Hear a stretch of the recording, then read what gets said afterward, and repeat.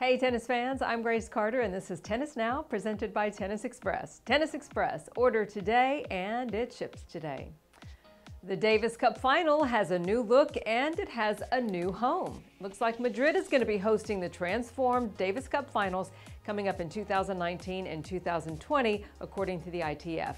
The iconic Madrid Magic Box, which hosts the clay court Madrid Masters, is going to stage the 2019 Davis Cup final.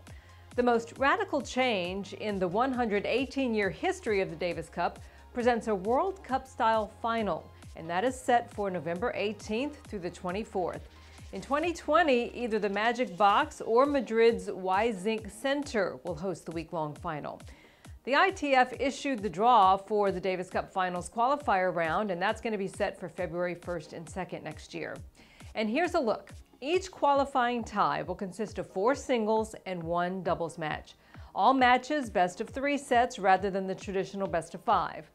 The 12 winning nations from qualifying will join the 4 2018 semifinalists, which are France, Croatia, Spain, and the USA, as well as wildcard recipients Argentina and Great Britain in the finals next year.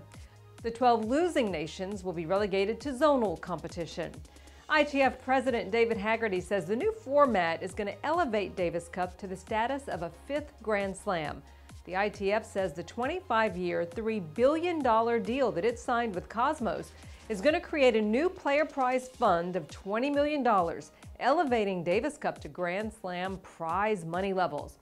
Now, last time we told you Davis Cup could be challenged by both Laver Cup and the ATP's relaunched World Team Cup amid a crowded calendar. President Haggerty told BBC Sport the ITF is negotiating with the ATP to run one team event the best that they can.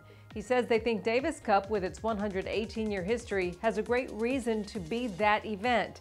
And he says by working together with the ATP and tennis, why wouldn't it be?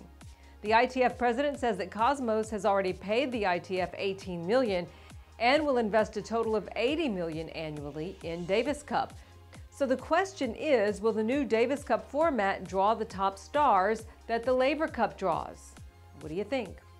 And that's it for this time. I'm Grace Carter. We'll see you next time here on Tennis Now.